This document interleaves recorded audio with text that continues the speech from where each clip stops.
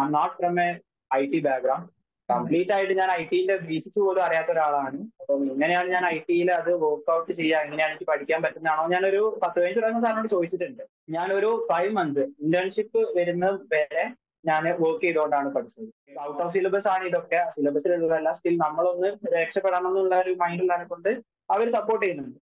Skill vice അവർ ഓക്കെയാണ്. പക്ഷെ qualification നോക്കുന്ന സമയത്ത് ഡിപ്ലോമയുടെ സർട്ടിഫിക്കറ്റിന്റെ വാല്യൂ ഇല്ലാന്നാണ് പറഞ്ഞത്. ഇന്റർവ്യൂ എന്റെ അടുത്ത് ചോദിച്ച കാര്യങ്ങൾ എന്ന് പറഞ്ഞാല് ലൈക്ക് ഞാൻ ഇന്റേൺഷിപ്പിന് ചെയ്തിട്ടുള്ള അതേ കാര്യങ്ങളൊക്കെ ഞാൻ ചോദിച്ചത്. ലൈക്ക് IT ഡൊമൈനിൽ തന്നെ എന്റെ ഫസ്റ്റ് ഇന്റർവ്യൂ ആയിരുന്നു. അതെന്നെ കിട്ടുകയും ചെയ്തു. അടിപൊളി.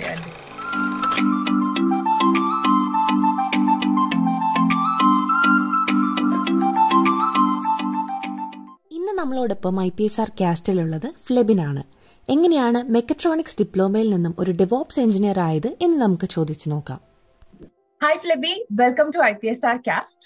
സോ നമ്മളുടെ പ്രേക്ഷകർക്ക് വേണ്ടിയിട്ട് ഫ്ലെബിയുടെ ഒരു ചെറിയൊരു ഇൻട്രൊഡക്ഷൻ കൊടുക്കാമോ? My name is ഫ്ലെബിൻ.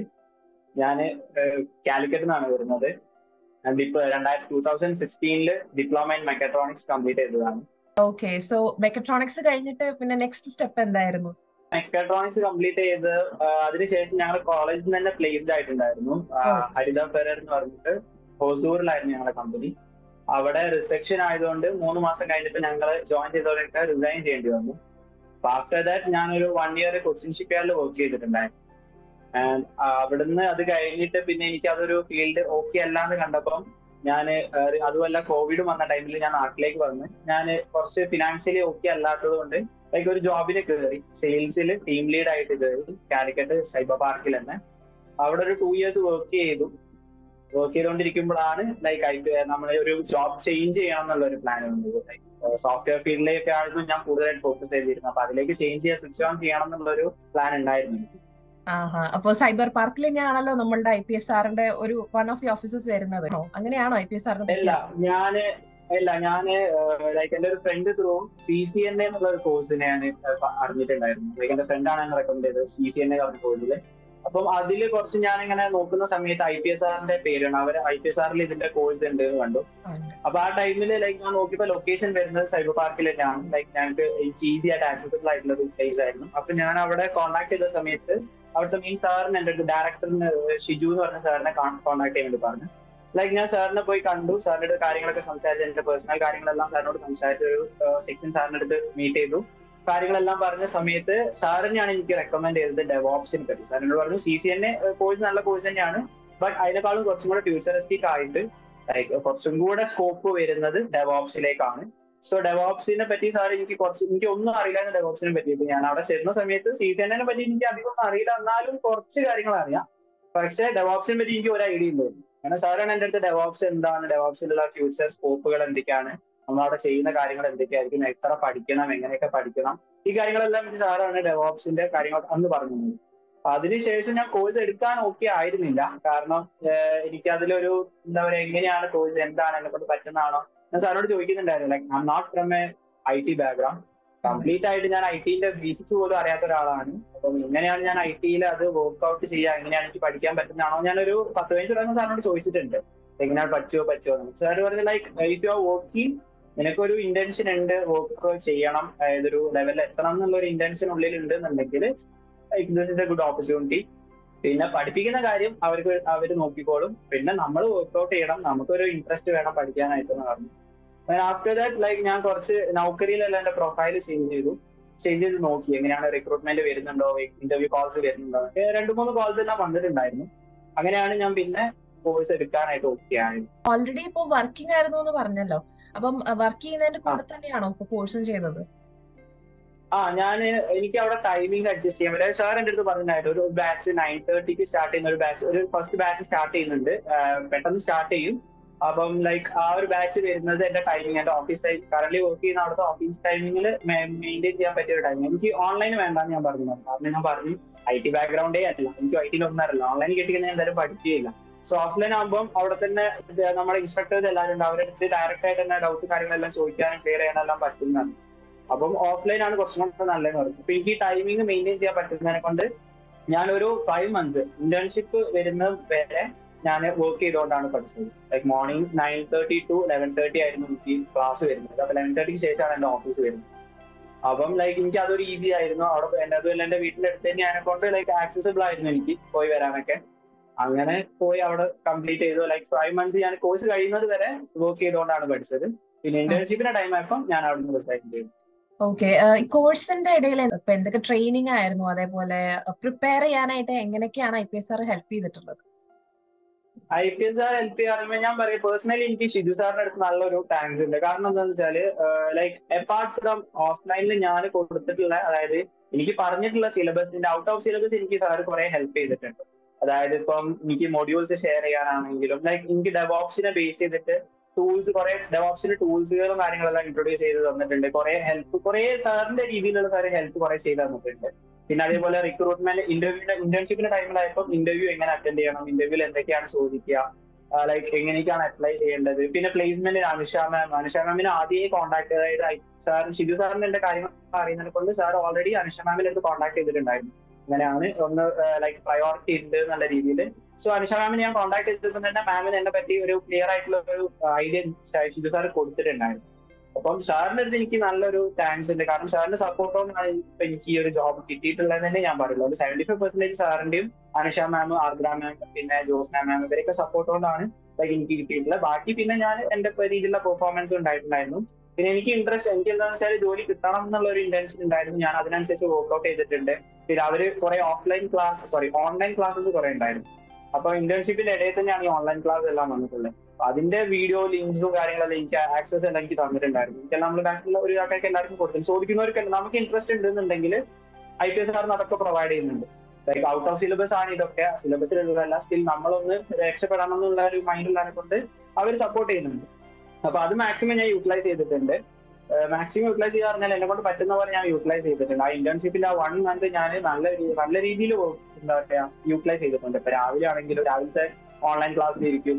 അത് കഴിഞ്ഞാൽ രാത്രി എനിക്ക് രാവിലെ എനിക്ക് AWSന്റെ ക്ലാസ് ഉണ്ടായിരുന്നു, രാത്രി ഡെവോപ്സിന്റെ ക്ലാസ് ഉണ്ടായിരുന്നു, ഇൻ ബിറ്റ്വീൻ എനിക്ക് ഇന്റേൺഷിപ്പ്. അപ്പൊ ഇതെല്ലാം ഞാൻ യൂട്ടിലൈസ് ചെയ്തിട്ടുണ്ട്. കിട്ടിയ ഓപ്പർച്യൂണിറ്റീസ് എല്ലാം യൂട്ടിലൈസ് ചെയ്തതിനെ കൊണ്ട് എനിക്ക് IPSRന്റെ അടുത്ത് നല്ല സപ്പോർട്ട് വന്നിട്ടുണ്ട്. ഫ്ലെബിൻ എത്രത്തോളം ഹാർഡ് വർക്ക് ചെയ്തിട്ടുണ്ടെന്ന് ഇപ്പൊ ഈ പറഞ്ഞതിൽ നിന്ന് തന്നെ നമുക്ക് മനസ്സിലാക്കാവുന്നതേ ഉള്ളൂ.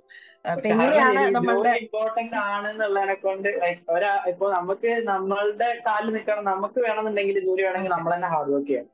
അല്ലാതെ ഇപ്പൊ IPSRന് അവരൊരു മീഡിയേറ്റർ ആണ്. IPSR എന്നല്ല, ഏതൊരു ഇൻസ്റ്റിറ്റ്യൂട്ട് ആണെങ്കിലും അതൊരു മീഡിയേറ്റേഴ്സ് ആണ്. അവർക്ക് ചെയ്തു തരുന്നതിന് ഒരു ലിമിറ്റേഷൻസ് ഉണ്ട്. അതിന്റെ അപ്പാർട്ട് നമുക്ക് ഇപ്പൊ അനുഷ മാമിന്റെ കേസിലാണെങ്കിലും പ്ലേസ്മെന്റിന് ഇവർ ഇങ്ങോട്ട് കോൺടാക്ട് ചെയ്യൂല. നമുക്ക് പ്ലേസ്മെന്റ് വേണമെങ്കിൽ നമ്മൾ അങ്ങോട്ട് കോൺടാക്ട് ചെയ്യണം. അല്ലാതെ അവർക്ക് എന്താ വെച്ചാൽ ഓക്കെ ആൾക്ക് ഇൻട്രസ്റ്റ് ഇല്ല, അതേ അവര് ചിന്തിക്കുള്ളൂ. അല്ലാതെ അവരെ മിസ്റ്റേക്ക് ആയിട്ടല്ല. അത് ഏതൊരു ഇൻസ്റ്റിറ്റ്യൂട്ട് ആണെങ്കിലും അങ്ങനെ തന്നെയാണ്, അവരുടെ മിസ്റ്റേക്ക് അല്ല.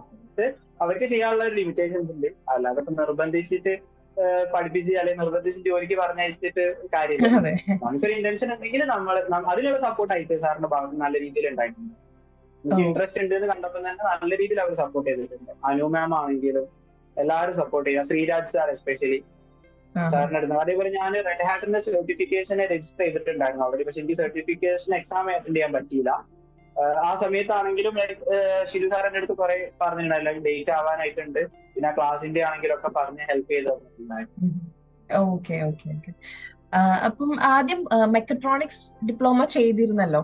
അപ്പൊ അത് ഏതെങ്കിലും രീതിയിൽ ഒരു യൂസ്ഫുൾ ആയിട്ടുണ്ടോ? ഇപ്പൊ ഉള്ള കരിയറിൽ ഏതെങ്കിലും രീതിയിൽ യൂസ്ഫുൾ ആയിട്ടുണ്ടോ? ഇല്ല, ഞാൻ ഡിപ്ലോമ കംപ്ലീറ്റ് ചെയ്തു. ഞാൻ പറഞ്ഞു ഷിപ്പ്യാർഡിൽ വർക്ക് ചെയ്തിട്ടുണ്ടായിരുന്നു. അവിടെ വർക്ക് ചെയ്ത സമയത്ത് ഞാൻ ഷിപ്പ്യാർഡിൽ ഡയറക്ട് എക്സിക്യൂട്ടീവ് ആയിട്ട് കയറാൻ നിന്നു. അപ്പൊ ആ ടൈമിൽ അവരെ സർട്ടിഫിക്കറ്റ്, ഞാൻ പഠിച്ച ഡിപ്ലോമയുടെ സർട്ടിഫിക്കറ്റ് അവിടെ അപ്രൂവ്ഡ് ആയിരുന്നില്ല. കാരണം നമുക്കൊരു സർട്ടിഫിക്കേഷൻ ചെറിയൊരു ഇഷ്യൂ ഉണ്ട് ഞാൻ പഠിച്ച കോളേജിൽ. അപ്പം അതിനുശേഷം ഞാൻ കുറെ ഇന്റർവ്യൂ ഓൾമോസ്റ്റ് ഒരു 1 or 2 months അടുത്ത് ഞാൻ ബാംഗ്ലൂരിൽ നിന്നിട്ട് തന്നെ കുറെ ഇന്റർവ്യൂസ് ഞാൻ അറ്റൻഡ് ചെയ്തിട്ടായിരുന്നു. എല്ലാവർക്കും അവർ പറയുന്നത് സ്കിൽ വൈസ് അവർ ഓക്കെയാണ്, പക്ഷെ ക്വാളിഫിക്കേഷൻ നോക്കുന്ന സമയത്ത് ഡിപ്ലോമയുടെ സർട്ടിഫിക്കറ്റിന് വാല്യൂ ഇല്ല എന്നാണ് പറഞ്ഞത്. ഡിപ്ലോമയുടെ സർട്ടിഫിക്കറ്റ് അവർക്ക് യൂണിവേഴ്സിറ്റി അപ്രൂവൽ ഇല്ല, അതുകൊണ്ട് നമുക്ക് അത് ആക്സെപ്റ്റ് ചെയ്യാൻ വേണ്ടി പറ്റുന്നില്ല. എന്റെ അതേ ഇതിൽ തന്നെ എന്റെ സെയിം ഡേറ്റിൽ തന്നെ ഇന്റർവ്യൂ അറ്റൻഡ് ചെയ്ത ബിടെക്കാർക്കും ബാക്കി ITI പഠിച്ചവർക്ക് വരെ അവിടെ പ്ലേസ്ഡ് ആയിട്ടുണ്ടായിരുന്നു. അപ്പൊ അങ്ങനെ ഞാൻ ആ സർട്ടിഫിക്കറ്റ്, ആ ക്വാളിഫിക്കേഷൻ കംപ്ലീറ്റ് ആയിട്ട് ഒഴിവാക്കിയിട്ട് ഞാൻ ഡിസ്റ്റൻസ് ആയിട്ട് ഡിഗ്രി എടുക്കാം അങ്ങനെയൊക്കെ പ്ലാനിൽ നിർത്തിയിരുന്നു. അപ്പോഴാണ് ഈ ഒരു കാര്യം IPSRന്റെ ഈ ഒരു സംഭവം വന്നത്. പിന്നെ ഡയറക്റ്റ് ആയിട്ട് ഇങ്ങോട്ടേക്ക് വന്നു. ഓക്കെ. അപ്പൊ എങ്ങനെയാണ് നമ്മുടെ ആദ്യത്തെ ജോലിയിലേക്ക് കയറുന്നത്? ആദ്യത്തെ ജോലിയിലേക്ക് കയറുന്നത് ഞാൻ പറഞ്ഞില്ല, ഞാൻ ഇന്റേൺഷിപ്പ് ഇതേപോലെ ഇന്റേൺഷിപ്പ് സ്റ്റാർട്ട് ചെയ്തതിന്റെ ഇന്റേൺഷിപ്പ് കംപ്ലീറ്റ് ആവുന്നത് ലൈക്ക് സെപ്റ്റംബർ 9 ആണെന്ന് തോന്നുന്നു. September 9 internship complete, October 9. സെപ്റ്റംബറിൽ ഇതേപോലെ ഇന്റേൺഷിപ്പ് ചെയ്ത് ഞാൻ എന്റെ റെസ്യൂമെ എല്ലാം പ്രിപ്പയർ ചെയ്തിട്ടുണ്ടായിരുന്നു. ഞാൻ ആദ്യം റെസ്യൂമെ എല്ലാം പ്രിപ്പയർ ചെയ്ത് ഞാൻ ഷാമിന് അയച്ചു കൊടുത്തിട്ടുണ്ടായിരുന്നു. അങ്ങനെ ഞാൻ ഇന്റേൺഷിപ്പ് കഴിഞ്ഞ് വരുന്ന സമയത്ത്, വീട്ടിലേക്ക് വരുന്ന സമയത്താണ് എനിക്ക് കോള് വരുന്നത്, ഇന്റർവ്യൂ കോള്. ഞാൻ റെസ്യൂമെ കിട്ടിയിട്ടുണ്ട് IPSRന്, ലൈക്ക് ഇന്നതാണ് കമ്പനീന്റെ പേര്, ഇന്നതാണ് പ്രൊഫൈല്, ഡയറക്റ്റ് ഇന്റർവ്യൂ വരാൻ പറ്റുമോ എന്ന് ചോദിച്ചു. ഞാൻ ഡയറക്റ്റ് നെക്സ്റ്റ് ഡേ തന്നെ ഡയറക്റ്റ് ഇന്റർവ്യൂവിന് വന്നു. ലൈക്ക് അവിടെ ഓൾറെഡി ഇന്റർവ്യൂ അറ്റൻഡ് ചെയ്ത എന്റെ ഒരു ഫ്രണ്ട് അല്ല, അവിടെ IPSRലുള്ള ഒരു പയ്യനുണ്ടായിരുന്നു. അവൻ എനിക്ക് കുറച്ച് കാര്യങ്ങളൊക്കെ പറഞ്ഞു തന്നിട്ടുണ്ടായിരുന്നു. ഇങ്ങനെയൊക്കെയാണ് അവര് ടെക്നിക്കൽ റൗണ്ട് ഉണ്ടാവും, അതായത് മെഷീൻ ടെസ്റ്റ് ഉണ്ട്, പിന്നെ ടെക്നിക്കൽ റൗണ്ട് ഉണ്ടാവും, ഇങ്ങനെയൊക്കെയാണ് കാര്യങ്ങൾ എന്നൊക്കെ പറഞ്ഞ് ജസ്റ്റ് ഒരു ഐഡിയ, ഒരു ക്ലിയർ കട്ട് ആയിട്ട് ഒരു ഐഡിയ തന്നിട്ടുണ്ടായിരുന്നു. അത് വെച്ച് ഞാൻ പിന്നെ പ്രിപ്പയർ ചെയ്തു, കാര്യങ്ങളെല്ലാം പ്രിപ്പയർ ചെയ്തു. അനുഷ മാമിന് ഞാൻ എനിക്ക് ആ പയ്യനെ കോൺടാക്ട് ചെയ്ത് തന്നത്. അപ്പൊ അവൻക്ക് ഞാൻ കുറച്ച് കാര്യങ്ങളെല്ലാം ചോദിച്ചറിഞ്ഞിട്ട് ലൈക്ക് ഞാൻ എന്റെ രീതിയിൽ പ്രിപ്പറേഷൻ ചെയ്തിട്ടുണ്ടായിരുന്നു. പ്രിപ്പയർ ചെയ്ത് ഇവിടെ വന്ന് ഇന്റർവ്യൂ അറ്റൻഡ് ചെയ്യാൻ പറയുമ്പോൾ ഇന്റർവ്യൂ എന്റെ അടുത്ത് ചോദിച്ച കാര്യങ്ങൾ എന്ന് പറഞ്ഞാല് ലൈക്ക് ഞാൻ ഇന്റേൺഷിപ്പിന് ചെയ്തിട്ടുള്ള അതേ കാര്യങ്ങളൊക്കെ ഞാൻ ചോദിച്ചത്. അപ്പൊ അവർക്ക് എന്റെ പ്രൊഫൈല് വേണ്ടി വന്നില്ല, എന്റെ ടെക്നിക്കൽ സൈഡേ ചോദിച്ചിട്ടുള്ള എന്തൊക്കെയാണ് ചെയ്തത്. ഇപ്പം ഡെവോപ്സിലാണെങ്കിൽ എന്റെ അടുത്ത് ചോദിച്ച GitHub എന്താണ്, പിന്നെ Kubernetes എന്താണ്, ഇതൊക്കെ നമുക്ക് ഓൾറെഡി അവിടെ ഒരു ഇന്റേൺഷിപ്പിന്റെ സമയത്ത് ഒരു ഐഡിയ കിട്ടിയിട്ടുണ്ടായിരുന്നു. പക്ഷെ നമുക്കൊരു ഇന്റർവ്യൂ അറ്റൻഡ് ചെയ്യാനായിട്ട് ആ ഇന്റേൺഷിപ്പിൽ നമ്മൾ ചെയ്യുന്ന ടാസ്കുകളെ അതിന്റെ തിയറി മതി. അതായത് ഇന്റേൺഷിപ്പിൽ നമ്മളിപ്പം ഫോർ എക്സാമ്പിൾ ഒരു GitHub കോൺഫിഗർ ചെയ്യുകയാണെങ്കിൽ ഇന്റർവ്യൂവിന് ചോദിക്കുന്ന സമയത്ത് അവർ ചോദിക്കുന്നത് GitHub എങ്ങനെ കോൺഫിഗർ ചെയ്യാന്നല്ല, അതിൽ എന്തൊക്കെയാണ് ചെയ്തത്, ആ GitHub കൊണ്ടുള്ള യൂസേജ് എന്തൊക്കെയാണ്, ലൈക്ക് അങ്ങനത്തെ കാര്യങ്ങളാണ് അവർക്ക് അറിയുന്നത്. ഇന്റേൺഷിപ്പിന്റെ സമയത്ത് ഞാൻ ഇതൊക്കെ ചെയ്തതിനെ കൊണ്ട് എനിക്ക് അതെന്താന്നൊക്കെ പറയാൻ പറ്റിയിട്ടുണ്ടായിരുന്നു. ജോസ്ന മാമിന്റെ അടുത്താണെങ്കിലും ലൈക്ക് മാം കാര്യങ്ങൾ പറഞ്ഞുതരും, എന്താന്നുള്ള ഒരു ക്ലിയർ കട്ട് ആയിട്ട് ഒരു ഐഡിയ പറഞ്ഞു. അപ്പൊ ആ ഐഡിയ മാം പറഞ്ഞിരുന്ന കാര്യങ്ങൾ ശ്രദ്ധിച്ചിട്ടുണ്ടെങ്കിൽ ഇന്റർവ്യൂവിന്റെ സമയത്ത് നമുക്ക് ചെയ്യാൻ പറ്റും. അപ്പം ഇപ്പോഴത്തെ ജോലി നന്നായി പോകുന്നുണ്ട് എന്തായാലും. അത് ഫസ്റ്റ് ഇന്റർവ്യൂ ആയിരുന്നില്ലേ? എന്റെ ഫസ്റ്റ് ഇന്റർവ്യൂ ആയിരുന്നു. ഇന്റേൺഷിപ്പ് ലൈക്ക് IT ഡൊമൈനിൽ തന്നെ എന്റെ ഫസ്റ്റ് ഇന്റർവ്യൂ ആയിരുന്നു. അടിപൊളി അടിപൊളി. അപ്പൊ ഇപ്പൊ എന്ത് ജോബ് റോളിലാണ് വർക്ക് ചെയ്യുന്നത്? ഏത് കമ്പനിയിലാണ് വർക്ക് ചെയ്യുന്നത്? ജോബ് റോൾ ഞാൻ ജൂനിയർ ഡെവോപ്സ് എഞ്ചിനീയർ ആയിട്ട് കൊച്ചി ടെക്നോളജീസ് എന്ന് പറഞ്ഞൊരു കമ്പനിയിലാണ് വർക്ക് ചെയ്യുന്നത്. ഓക്കെ, അപ്പൊ ഒരു സേഫ് കരിയർ ഡെവോപ്സിൽ ഉണ്ടെന്ന് തന്നെയാണ് ഫ്ലെബിൻ വിശ്വസിക്കുന്നത് അല്ലേ? അത് എന്തായാലും ഉണ്ടെന്ന് തന്നെയാണ് ഞാൻ വിശ്വസിക്കുന്നത്. കാരണം പിന്നെ ബാക്കി നമ്മുടെ പെർഫോമൻസ് പോലെയാണ്. ഞാൻ 100% കോൺഫിഡൻസ് പറയാൻ കാരണം ഫ്യൂച്ചറിസ്റ്റിക് ആണ് ജോബ്, നല്ല ഫ്യൂച്ചർ ഉണ്ട്. പിന്നെ നമ്മൾ എത്രമാത്രം വർക്ക് ചെയ്യുന്നു, നമ്മൾ എത്രമാത്രം കാര്യങ്ങൾ പഠിച്ചെടുക്കുന്നു, അതിലാണ് കാര്യം.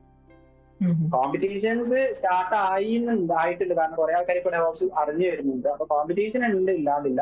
നമ്മുടെ സസ്റ്റൈനബിലിറ്റി, നമ്മൾ എങ്ങനെയാണ് സസ്റ്റെയിൻ ചെയ്യണം എന്നുണ്ടെങ്കിൽ നമ്മൾ തന്നെ വർക്ക്ഔട്ട് ചെയ്യണം, നമ്മൾ തന്നെ ഹാർഡ് വർക്ക് ചെയ്യണം, അല്ലെങ്കിൽ നമ്മളെ റീപ്ലേസ് ചെയ്യാൻ ഈസിയാണ് ആൾക്കാർ.